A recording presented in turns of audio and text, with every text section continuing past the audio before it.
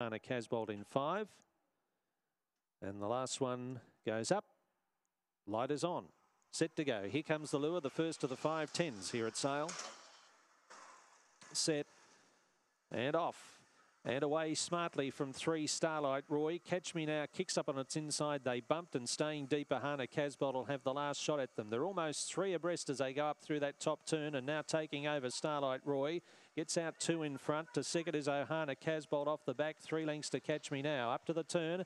And still the leader, Starlight Roy, a length or so in front. Ohana Casbolt can finish on hard. Pulls to the outside. They turn. Ohana Casbolt goes to Starlight Roy. It's a great battle. Oh, very tight. Ohana Casbolt, maybe a nostril to Starlight Roy. It's a photo finish. 4 to Catch Me Now in 29 and 69. Very tight go here.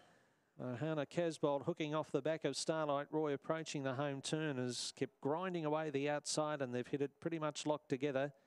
9:47 the early split, 18:25, and number 5 has arrived. Ohana Casbolt in the last hop to get up and score here over 3, Starlight Roy, 1 Catch Me Now. And the time shows as 29 and 68. 29.68 the run.